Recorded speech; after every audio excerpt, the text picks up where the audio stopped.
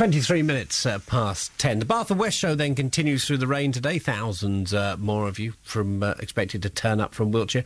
Another unexpected sight today as well. There's a bee tent. Now, there's lots of honey, of course, and beeswax candles and pots of wildflowers, but sandwiched in the middle is a table of microscopes. Alan Potter is Managing Director of Brunel Microscopes, based in Chippenham, and he spoke to Anne-Marie Lennon about why they were there. Honeybees, unfortunately, get a lot of diseases which are causing what is called colony collapse, so that whole colonies of bees, hives, just slowly disappear and die. And that's because they're fighting diseases. They're fighting a lot of modern things as well.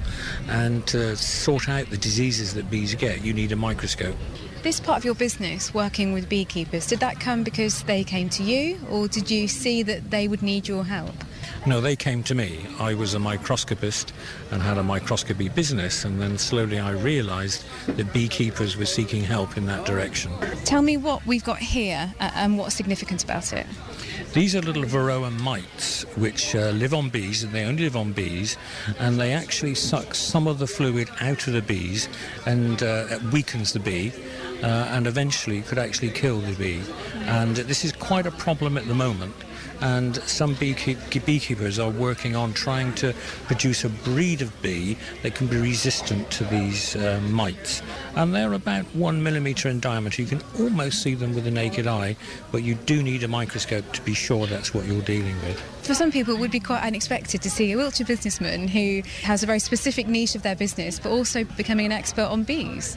Yeah, I'm not sure I'm an expert on bees, but I'm an expert on knowing what beekeepers need from the point of view of microscopes to carry out their activity. It is quite worrying that the bee population is in difficulty, and it's something that has to be sorted out.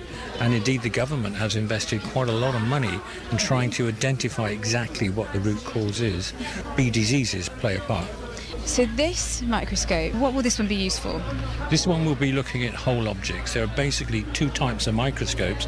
Those that look at whole objects, you can imagine that if you were looking at a whole honeybee, you couldn't put that on a microscope slide with light coming up through it, because it would put itself in the shade.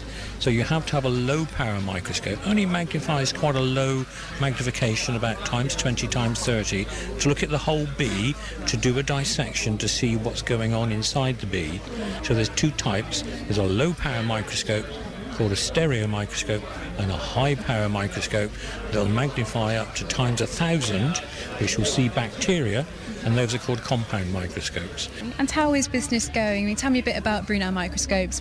We started in 1986, simply because a friend of mine knew that I worked in a path lab, as I did at that time, and asked me where he could buy a microscope for his son.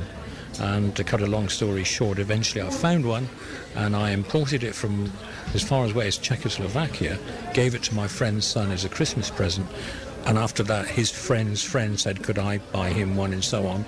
And that was in 1986, and now we have a business that employs 9 members of staff, and we sell microscopes.